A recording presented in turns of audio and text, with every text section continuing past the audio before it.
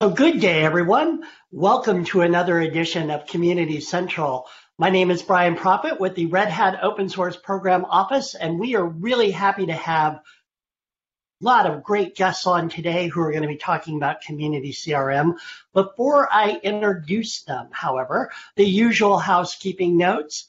If you're not familiar with the BlueJeans platform, please fill in the Q&A tool for questions for our guests.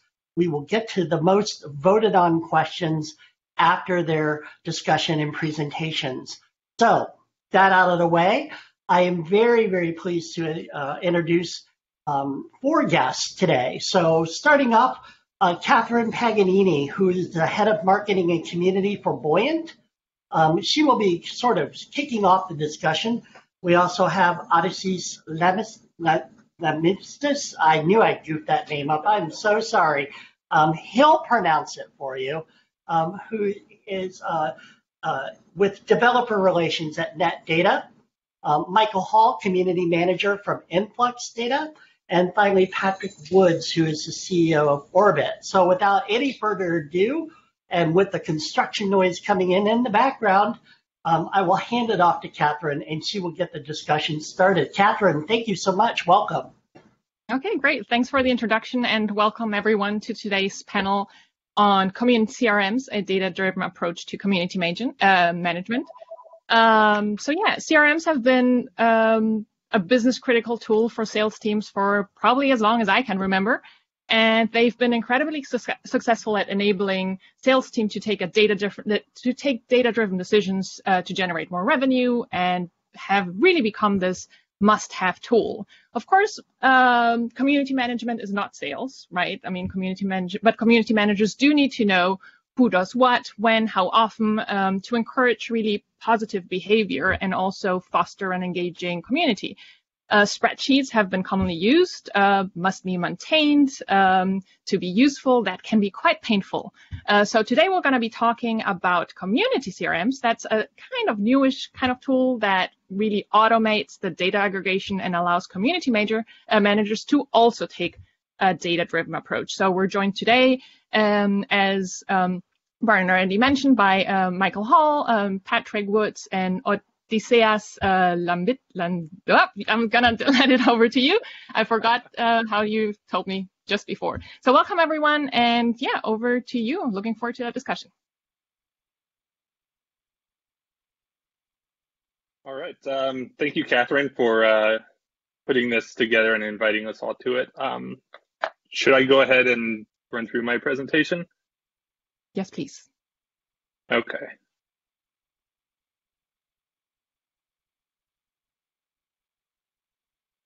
All right. Can everybody see that?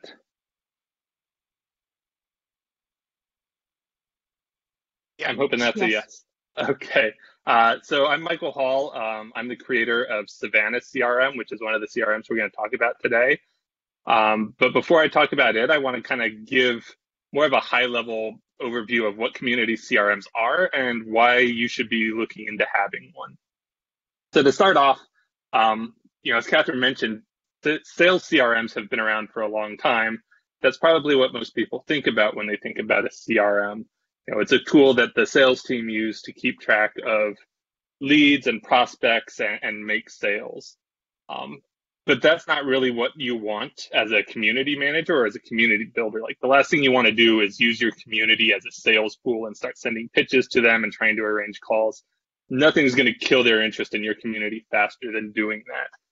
So why do you want a CRM then for your community? Well, it turns out there's a lot of overlap in the things that a sales CRM does and the things that you as a community professional want to do. For example, having profiles of your members. Sales CRMs are really good about building up context and information around the people that they're contacting. And that's something that you want to have as a community manager too. You want to know who you're talking to, what their interests are, who they've talked to in the past, interactions that they've had. And a CRM is a really great tool for this. This is kind of like the most fundamental aspect of a CRM is, having these user profiles and keeping this information somewhere. Another key aspect of a sales CRM is something called the sales funnel. And if you're not familiar with this, it's really just a way of looking at the people you're engaged with and kind of whittling them down from people you've just contacted, you don't know if they're interested in your product or not, to people who might become a customer, people that you've engaged with in sales talks. And then finally, at the bottom of the funnel, you've got people who actually sign a contract, sign up for your service. It's a crucial part of the sales pipeline. But in community, we've got a very similar kind of workflow where we've got people who come in for the first time, they're just starting to engage, they're not really contributing yet, they're asking questions though. And then over time, they get more involved, they spend more time in your community, they start to be able to contribute back to it. And then eventually some of them become leaders. So it's all about tracking this kind of process, this pipeline that people go through in your community. So sales has a funnel. Savannah kind of inverts that into something we call the engagement pyramid, where every level is built on top of a foundation of the one below it. And Orbit, and I'm sure Patrick's going to go into this, but they've got the Orbit model where the more active you are in a community, the closer your orbit is to the central product or service. But they're all about just watching that pipeline and making sure that you're not bottlenecked anywhere along the way. And the last big thing that sales CRMs do is they generate a lot of reports. They can take all of this information that they've gathered and aggregate it and graph it and show you tables of your top members, your most likely prospects. And building different reports for different users, showing different aspects of your data is a big part of that in a sales CRM. And that's also something that we always have to do as community managers. People are always wanting to know, what's our community numbers? What's our growth rate like?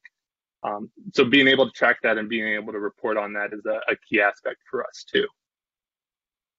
So that's what sales CRMs have in common with community needs, but why a specific CRM for community? What can it do that you can't do with one of these off-the-shelf sales CRMs? And one of the big ones is just aggregating data. Community is so much bigger than a typical sales funnel is going to look at. You could have hundreds of people in your sales pipeline, but you could have tens of thousands of people in your community. And they're in all these different places, interacting with all these different people. And you really need something that can aggregate all of that together and give you just one single holistic view of your community. And that's one of the key things that community CRMs do. All of them that I'm aware of connect to multiple sources and bring all that data into one place for you. So you don't have to go look at all these different platforms for numbers and activity history and user profile information. Another thing that they're really good about is letting you collaborate with other people on your community team and other departments within your company. So you can take notes about members to talk about things that you've done with them, engagements you've had. I use it to mark people who have been troublesome or been overly negative in the community, so that we can see at a glance, okay, this person I'm talking to has kind of a sordid history. I need to kind of be aware of that as I go into that. And that contact history is important too. I can see who they've engaged with in the past, so I can reach out to people and get a little bit more information about that. Other people can come in and see their collaboration history there.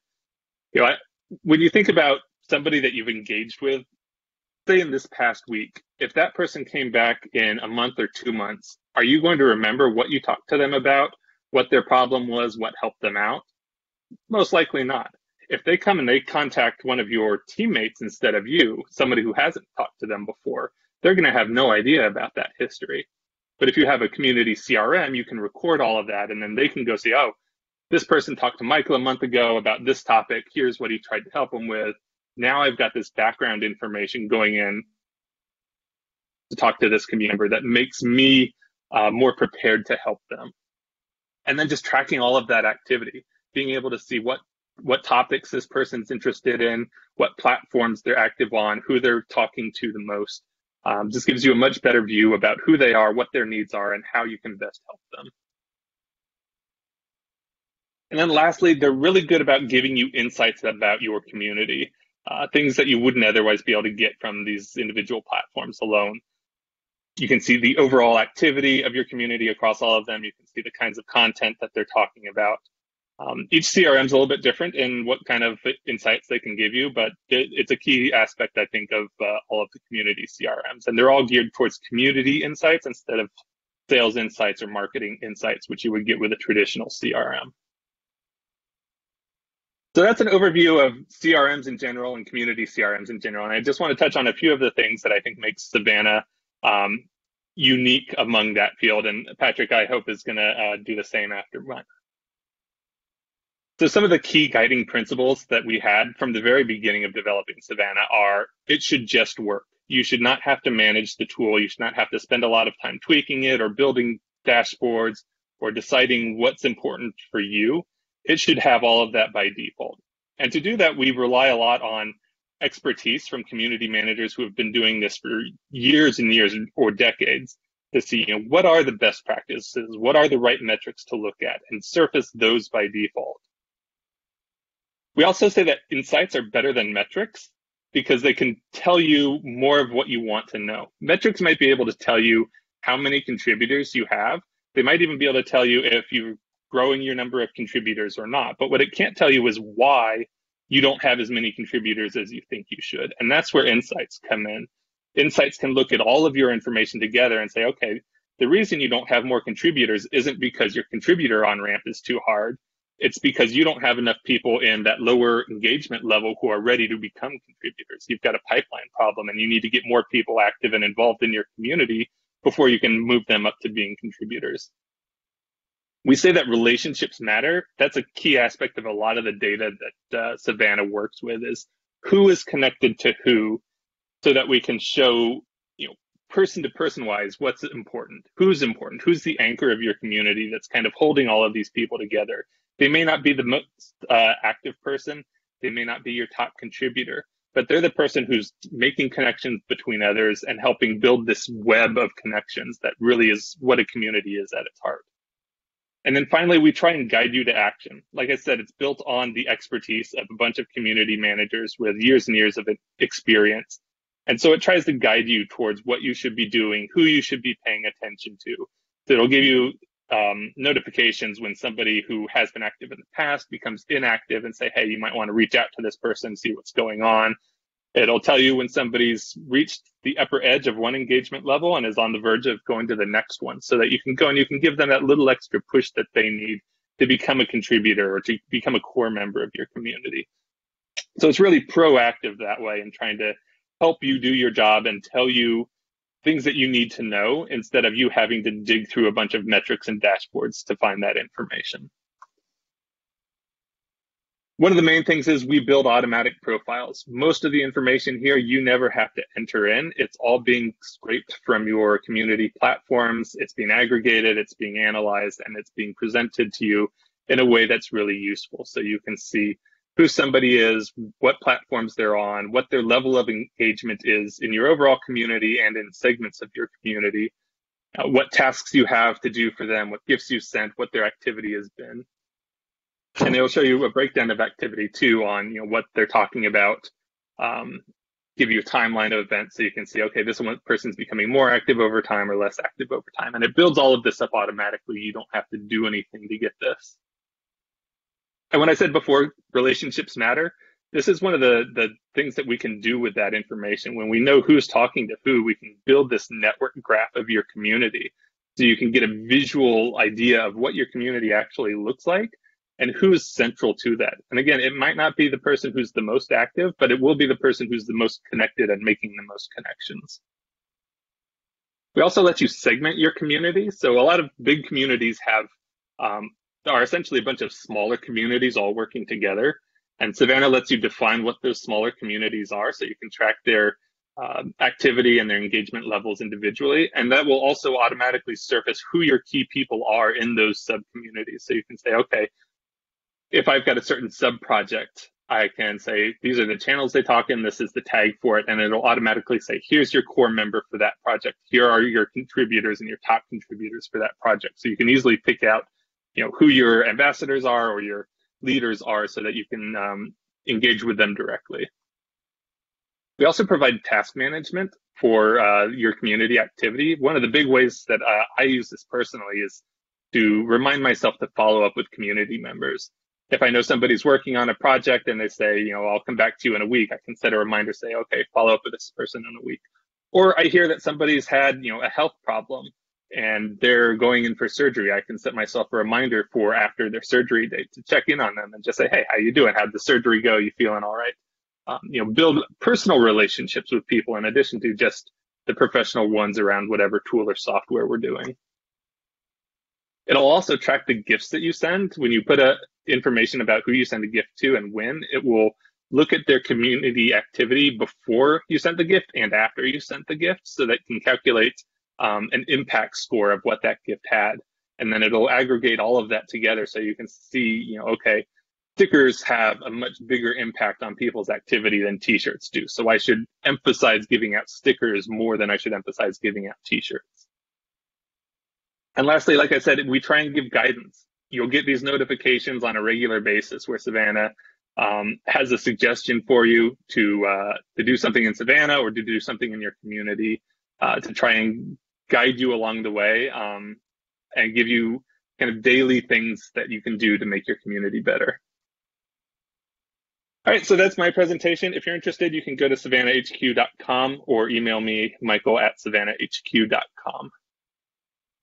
And I will now turn it over to Patrick so he can share his. All right. Thank you, Michael. Great job. Let me get my share going here.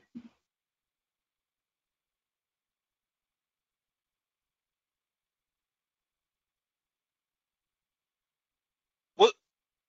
Oh, no, you got it going. Okay. There we go. Cool. Awesome. So, hey, I'm Patrick, co-founder and CEO of Orbit. I'm on Twitter at Patrick J. Woods, so feel free to keep the conversation going there if you have any other questions we don't get to during the presentation.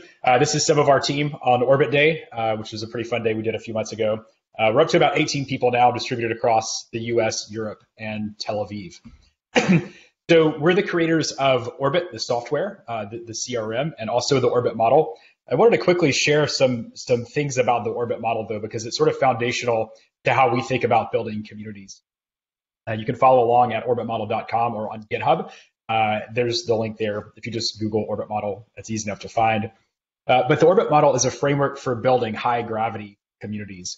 And the reason I'm sharing this is because so much of what we're doing with our software is premised on this mental model and this data model. And so a high gravity community is one that excels at attracting and retaining members by providing an outstanding member experience. And so the motivation for this, why did we create a new thing? Why did we call it the Orbit model? Well, we realized for the past 100 years or so, the sales and marketing funnel has been really the sole commercial metaphor. It's been the only visualization or way to reason about a person's relationship with a company and vice versa. And we realized that the funnel as a metaphor is great when you're measuring a linear process, like a product onboarding or an enterprise sales process where there's like 4 or 5 discrete steps that everyone must do. But we realized that community is neither linear nor binary. And so my co-founder Josh and I, before we started Orbit, had spent a couple of years consulting in the developer community space. And every company we worked with had this challenge of they were building community, they wanted to measure the relationship and the change over time, but the only model they had was the linear sales and marketing funnel. And it led to all sorts of internal, I would say, strife around what the community team's doing and the impact it's having. So we created this thing called the Orbit model to start to model really from first principles how communities are built and how they can change over time. And the objectives look something like this. It's the idea is that if you've implemented the Orbit model, you can help activate people quicker, you'll retain them better. And then on the other side, it'll give you metrics and data to tell that story more broadly around.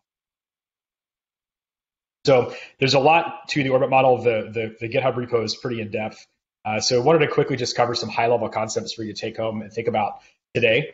This is the visual representation of the Orbit model. It's really a canvas for you to think about the shape of your community. And the idea is that you can segment your community into different groups based on the frequency and quality of activity in your community, or as we call it, love. So gravity, love, and reach are the sort of constituent components of the Orbit model. Love is a member's level of engagement and investment in the community. Someone with high love is likely to play a key role, like contributing, moderating, or organizing. And you can think of love as a measure of essentially the recency, frequency, and quality of a person's interaction in your community. And the second component is reach, which is a measure of a community member's sphere of influence, and it takes into account reputation, credibility. To boil it down, you can think of it almost as like GitHub or Twitter followers. And if you understand the love and reach of a person in the community, you can start to measure the gravity of the community overall. And so really, if you think about the recency, frequency, quality of contribution, a person's Twitter followers, you can start to model a lot about a person's relationship with your or your brand and start to measure how that changes over time. So again, follow along, orbitmodel.com or GitHub. The orbitmodel.com site is pretty high level, very visual, it's very attractive. The GitHub repo, as you can imagine, is essentially a README for how to use the Orbit model. And we're constantly refining the model based on community input. We've had a number of PRs into the documentation, which has been pretty rad. But the Orbit model is implemented inside the Orbit product, which I'll talk about next. But we've got around 3,800 users managing around 4.5 million community members. And we're getting to see the Orbit model essentially applied at scale. So what we're able to do is feedback learnings from the Orbit model in practice back into the documentation. So we try to keep the theory and practice pretty tightly in sync. So check it out on the repo. Feel free to open an issue or ask a question there as well. Lots of good conversation about some recent updates we made to that. So that's the Orbit model. Let's talk quickly about the Orbit platform. And I'll try to get through it quickly, as Michael did with Savannah. So really, we're trying to answer this question with Orbit of who is in the community, what are they doing, and where.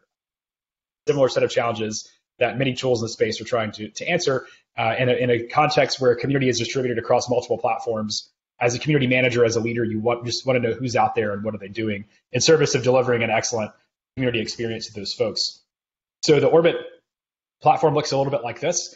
On top of it, we have our Orbit Mission Control, Community Mission Control, which has profiles and reports, activity feeds, alerts, and that sits on top of our data platform, which pulls in data from several first-party integrations, including GitHub, Twitter, Discord, Slack, and Discord. And then our API lets you pass in members and activities from any service you'd like. And then we have webhooks as well that you can send outbound to other systems. Really, it's in service of delivering you a view of your whole community at a glance. So we try to highlight new and notable members, like folks that have high reach or high love. We roll up some behavioral segments to show you people who are potentially drifting away, folks who were active recently or a long time ago who haven't been active recently, or new and promising members, people you might want to reach out to and send swag to or congratulate them or welcome to the community. And then we show some pretty interesting roll-ups in service of what we call presence, which shows you a visualization, almost like a GitHub contribution chart of essentially someone's activity across all of your integrated. Gives you a chance to quickly eyeball and sort through your massive communities to help you understand where the opportunity is to engage further. Our reporting infrastructure basically takes into account all the activity streaming in from your various platforms and lets you construct custom dashboards, custom queries, and lets you ask questions like, what's the activity look like on a per channel basis over the time frames in question? And you can slice and dice that by company, location, tag, things like that. And our API lets you integrate with all sorts of data. So our users today are incorporating data from first-party tools, from meetup platforms, essentially everything that our first-party integrations do, you can do yourself with the API as well.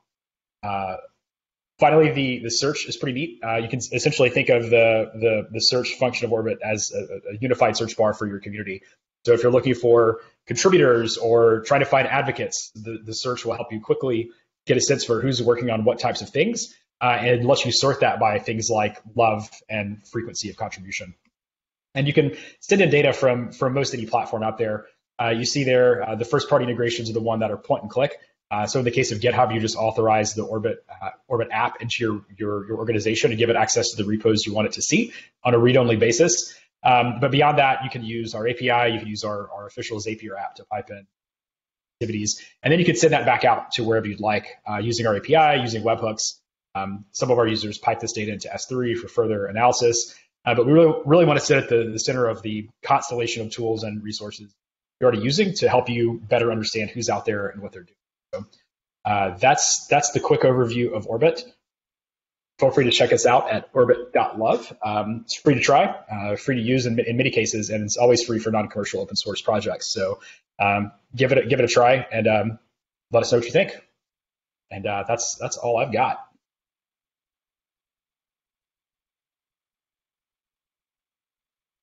Great. Odysseas, did you have anything you specifically wanted to say, or are you just here to answer questions?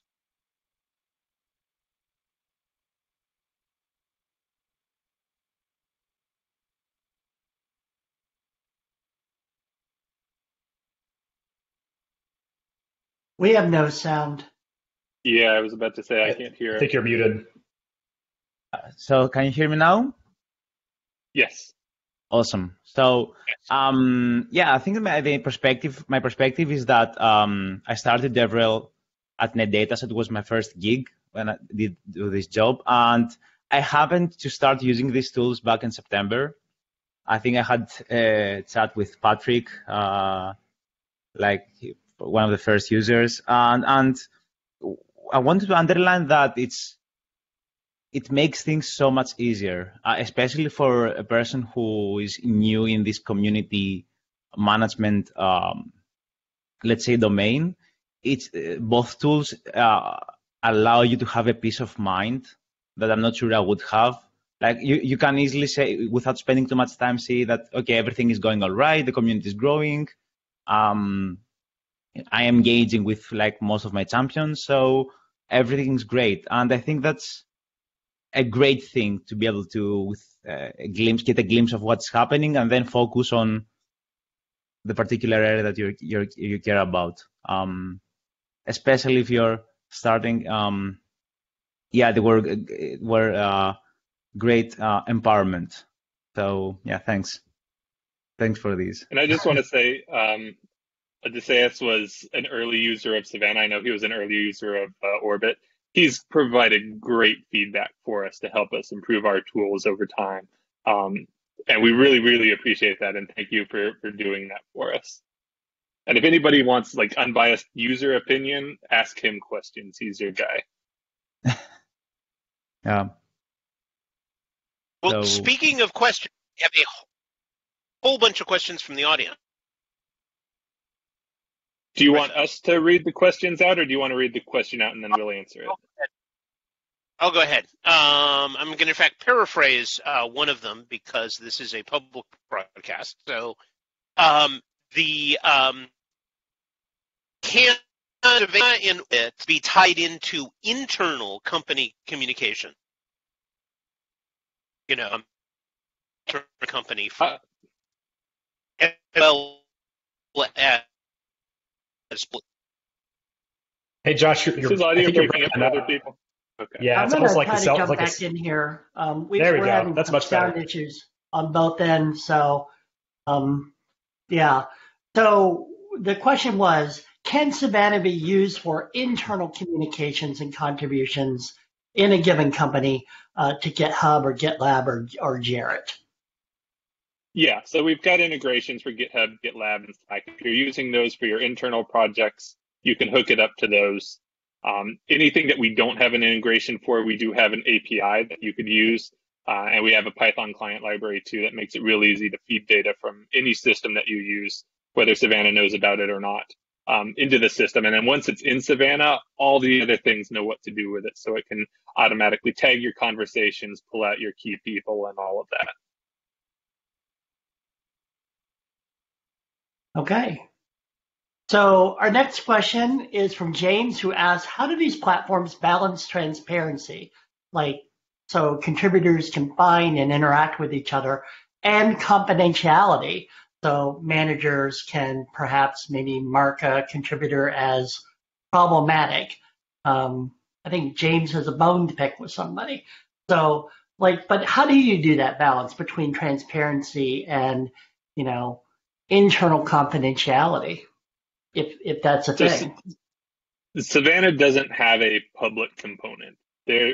All the data in Savannah is only available to the managers who are in Savannah managing your community account. So that's not something that your users are going to be able to interact with. It's just a way for you to get this manager level view of your data. So all of that confidential information is not put out to the public.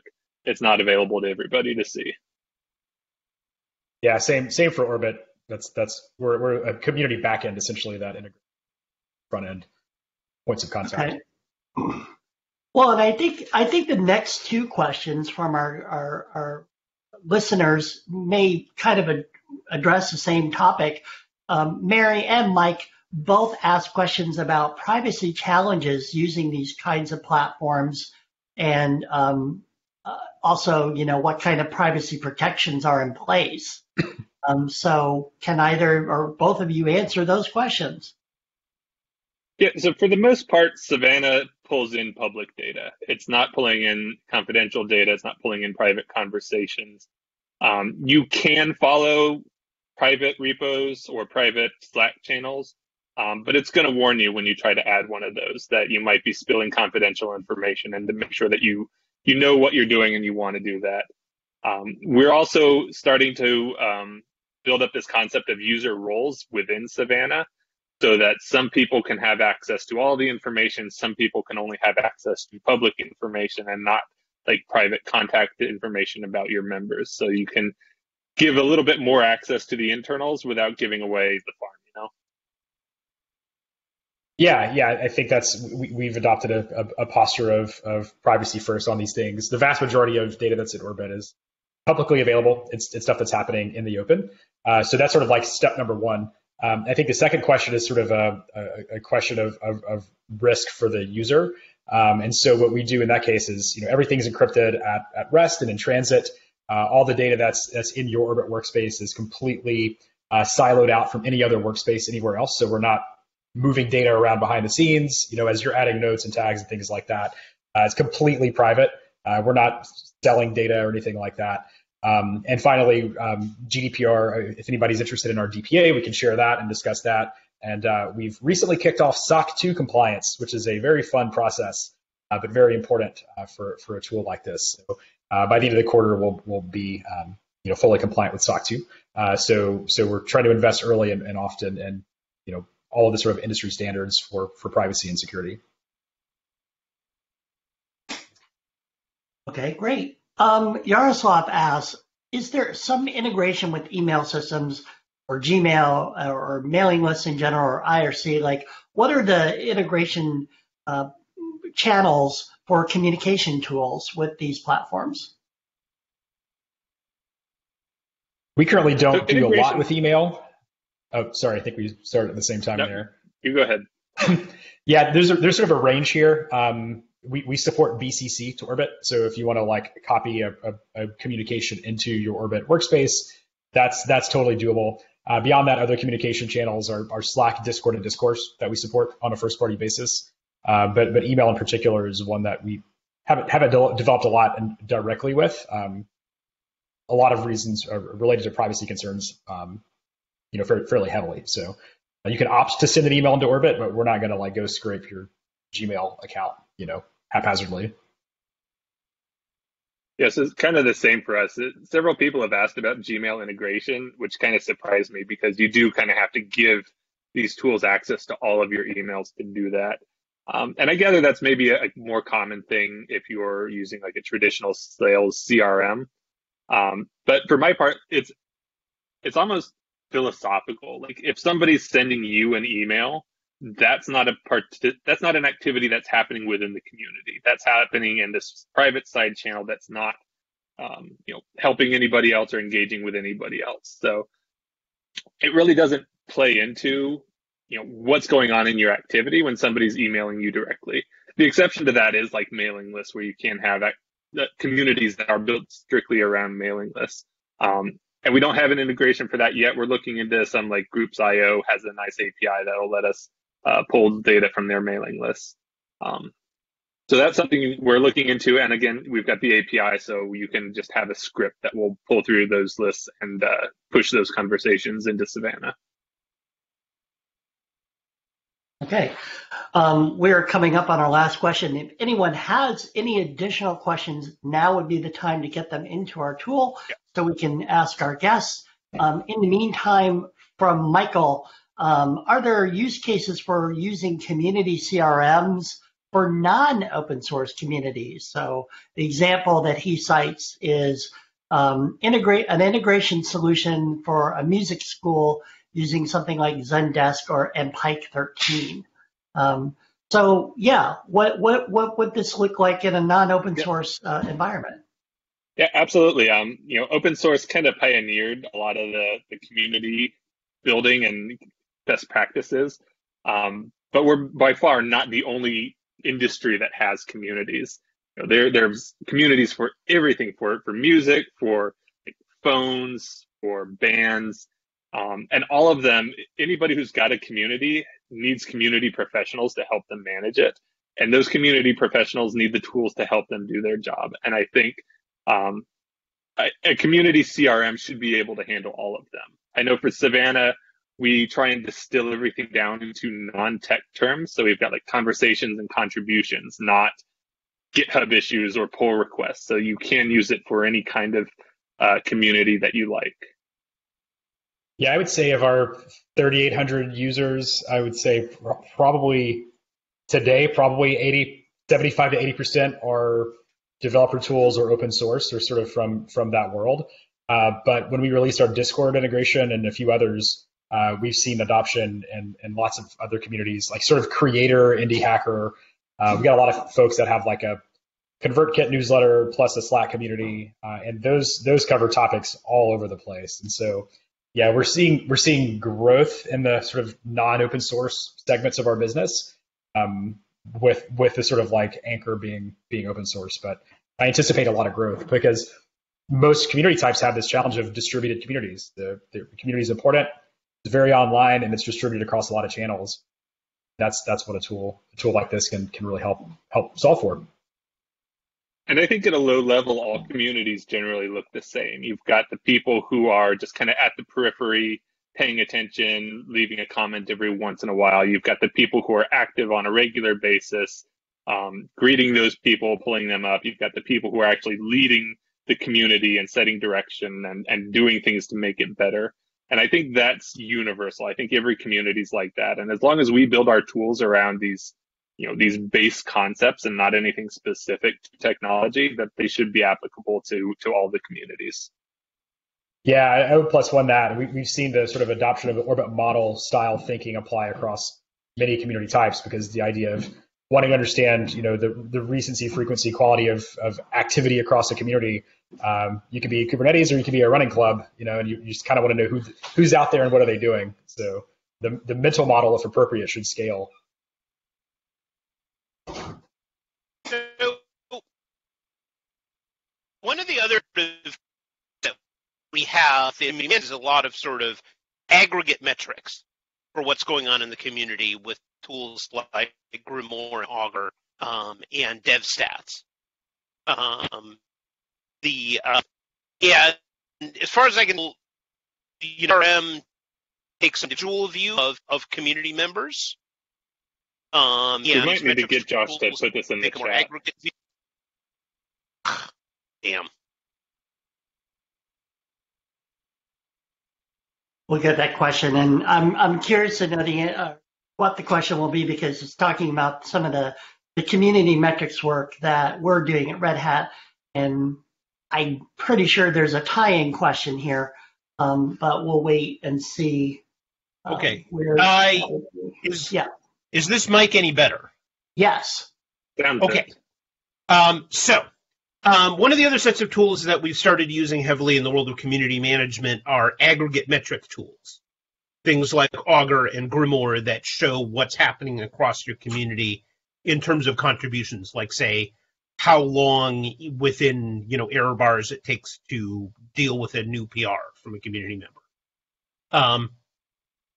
So first I would say, am I correctly characterizing this? The main difference between those kinds of metric tools and the CRM tools is the CRM tools focus more on the individual community member, and the metrics tools focus more on the aggregate. I mean, would you guys say that's an accurate sort of characterization? Yeah, I think it depends on the. Go ahead. I went the last time. Okay, so I would say that yes, we focus a lot more on the individuals and the individuals' activity, but I think the aggregate metrics are still an important part of that. I know for Savannah, that's where we pull insights from, is by being able to aggregate data together and show where people are relative to other people, where your community is relative to the past. So those aggregate metrics are still a key part of what we do. It's just not the only thing that we do. It's kind of the engine that drives the car, though. Yeah, for us, it's kind of like a question of like where on the ladder of abstraction is the question you're asking. Where does it sit? So, we have some users that are like, CMOs or VPs of community, things like that. Those folks are very interested in aggregate metrics, trends over time, high-level insights. And then sort of the other big persona is your open source manager, your community managers, your DevRel people. They're typically interested in questions like, how do I keep people from falling through the cracks? How do I deliver great experience? How do I find those champions and elevate them? And so, a tool like this should be able to do both. And it should be a virtuous sort of a flywheel. So as your frontline folks are delivering a great experience, that should on the back end make those aggregate metrics look a lot better. So that's kind of the way we think about that. So that kind of goes back to what I said about insights being better than metrics. What Patrick just said, it depends on your questions, and your questions are rarely how many contributors do I have? It's usually who are my top contributors, or am I growing the number of contributors that I have, and how can I grow it better? And that's something that metrics alone don't tell you. I'd be interested in actually hearing an answer from this from Odysseas in terms of all the tools that you're using. Yeah, that was about to say that it's interesting. A very important thing that I learned is that one metric or a couple of metrics don't tell the whole story. So with these tools, it's very interesting that you can, as you are in the trenches every day, you have like a feeling of what's happening, and you can combine that feeling, that anecdotal stories that you have with the metrics, and then you can present the whole idea. For example, a very common thing that I had, for example, more GitHub issues. Wow, that's good, right? A lot of GitHub issues, a lot of activity for the community. That's awesome, right? Not necessarily, because, for example, if you go, if the metric says that's good, but if you go into the GitHub issues and you're every day and you see that most of the GitHub issues is one-off questions and then they leave. So basically your GitHub is like a support ticketing system. That's not a community. So even though the metrics are going up, in reality, the community is getting worse.